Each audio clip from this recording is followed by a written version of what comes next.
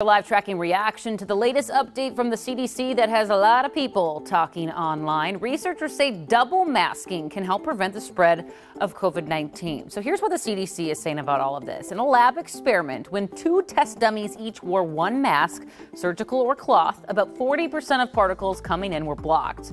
With one dummy wearing a cloth mask on top of a surgical mask, about 80% were blocked.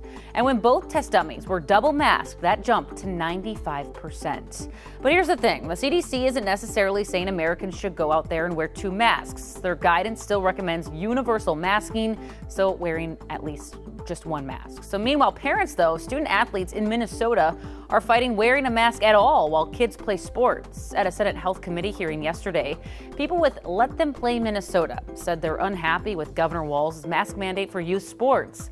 Video showed several cases of kids colliding during games, which the group says is related to wearing masks. My daughter was participating at hockey practice wearing a face mask when she suddenly collapsed and fell to the ice. She was wearing a face mask and collided with her teammates on the basketball court. Our concerns include decreased visibility, difficulties breathing, and potential injuries.